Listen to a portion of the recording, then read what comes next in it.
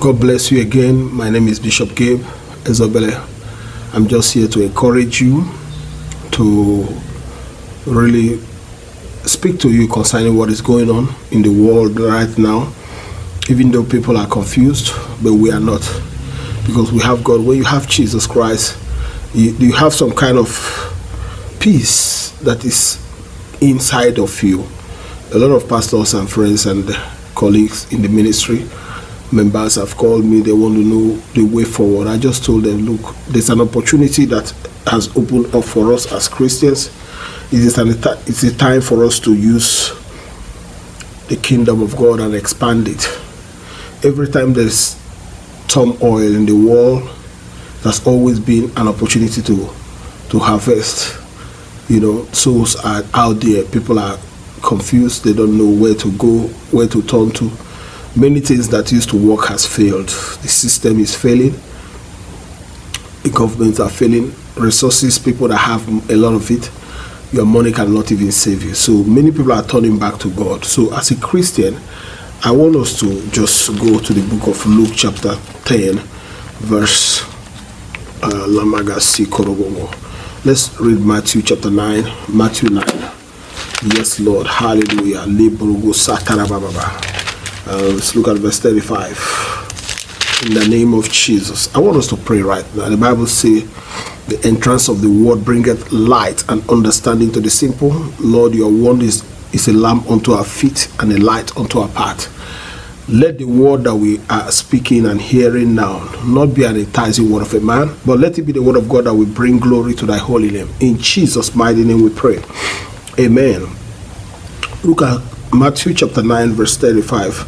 So then Jesus went about all the cities and villages, teaching in the synagogue and preaching the gospel of the kingdom and healing every sickness and every disease among the people.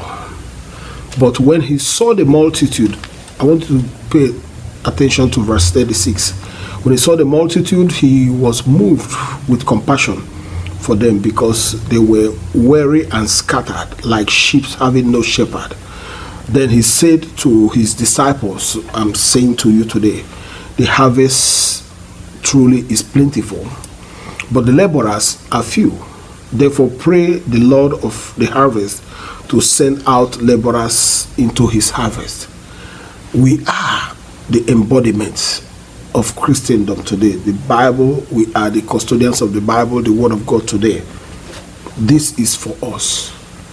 The Bible says the harvest is plentiful, is enormous, is great, but there are no laborers.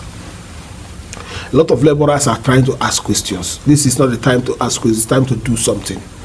Just be a voice of God at that place. In the hospital, be a voice of God at your place of work. Sometimes people might just need to hear from somebody that it is going to be well with them.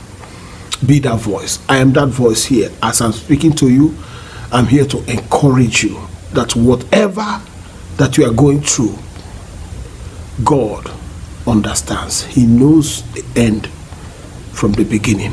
He is Alpha and Omega. That's why God is a supreme God and is a sovereign God. So if we know all that, we should not be panicking. It is scary. Bills are piling up. Nations are losing. America makes about $12 to $14 trillion a year they receive as revenue. They are going to lose all that this year. And the companies are losing billions and billions of dollars. People are going to go down, but I want you to know that in all this there is a harvest. There is a harvest. There's something that I can't explain that God is doing right now. If you can look unto Jesus Christ and hold on to God, there is something coming out of it. I just want to stand with you in prayer and pray with you. I don't have much to say right now. The harvest is plenty, but there are few laborers.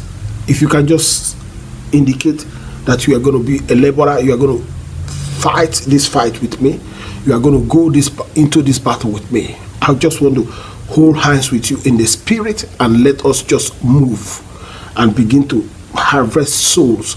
A lot of souls in the hospital. People are losing their job. People are losing their mind. Can you be the voice of God that will tell them it is going to be okay, so that men can have closure? People are, bankruptcy is high, skyrocketing. Unemployment is going high. A lot of families are breaking apart because they don't know what tomorrow brings. But I want you to know that the end is going to be great. God say, I know the thought I think towards you. Jeremiah 29:11, the thought of good and not of evil, to give you an expected end. There is always an end to everything. The end is going to be great. He said there's an end to Christ, the end to poverty, end to joblessness, end to this sickness and infirmity, the plague that is all over the world. But your expectations cannot be cut short. Let me pray with you now. Father God, in the name of Jesus, I stand with my brothers and my sisters all over the world, and I hold their hands, and we lift our hands together up. Lord, may you look on us with your mercy. Have mercy upon us in the ways we have erred against you, but also deliver us in any form that we have gone into the den of wolves and into the coven. Deliver us. Forgive us from the sins that we have committed ourselves, or every ancestral that sin that is following us. Deliver us from the curse of any land that we are possessing in this nation and all over the nations of the world. In the name of Jesus Christ, let there be light again, because the Bible says you saw a confused earth and you spoke a direct word. He said, let there be light, and there was light. I speak to my brothers, to my sister, to my friend, to my colleagues out there. I say, let there be light in your situation, and let the light come. In Jesus' mighty name we pray. Thank you, Holy Spirit, for we know that you have done it. We thank you for uplifting and holding our hands up, for the harvest is coming. The harvest is plenty, but there are few laborers. We are calling laborers from everywhere to just join us as we begin to harvest the earth back to Jesus Christ. In Jesus' mighty name we pray. Amen.